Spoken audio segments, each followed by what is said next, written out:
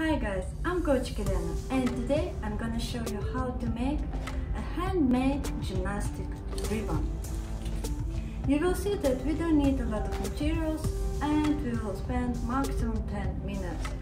Alright, what do we need? We will need wood sticks, it could be Chinese sticks, scissors, tape, clips or pins, any size,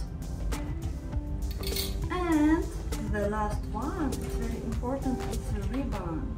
Yeah, any sizes, any colors, what you have at home. Good luck, and here we go.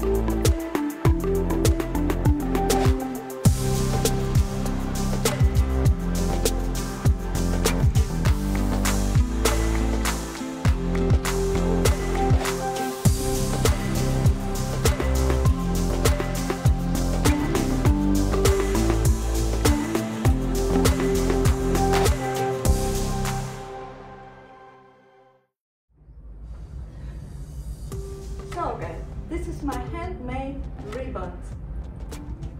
As can you see that it's not hard to do it, right? And you can try to do it yourself.